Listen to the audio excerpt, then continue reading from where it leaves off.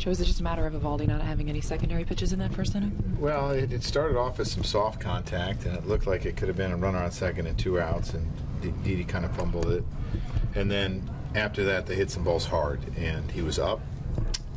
His fastball was fine in the middle, and his split was up, and that's a bad combination. You mentioned that little bobble by Didi Gregorius. Not ruled in error, but it's a tough play. It's a tough play, but I know he's capable of making it. He's going to make it more times than he's not, but it was just one of those nights. Eovaldi still needs to make pitches, but you'll look back and say if that's out number 2 of the inning, things could have been different? Could have been different, but you're right. He still has to make pitches, and he just wasn't able to. With Eovaldi, does he need to find a way to stop the bleeding in that situation, do a better job Well, of course you do.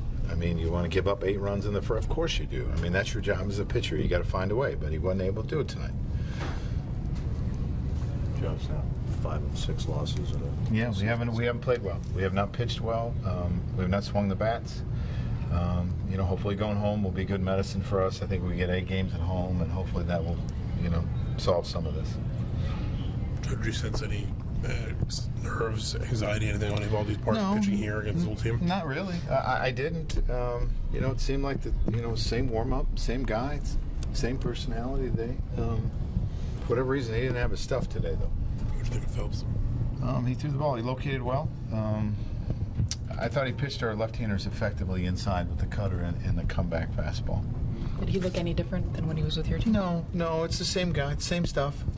But his control was really good tonight, and we've seen that from him. Why do you think it's been such a mixed bag for Eovaldi?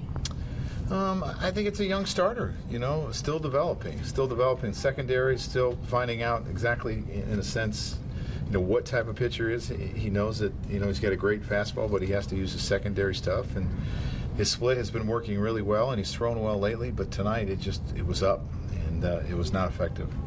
This trend of highs and lows seems to be continuing. You guys had the 7 in a row. Yeah. Now you've lost 5 of 6. I would like it to stop. I think everyone would.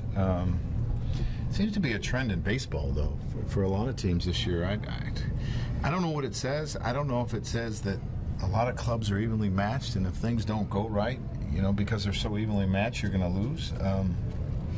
The only team that's been extremely consistent is the Cardinals.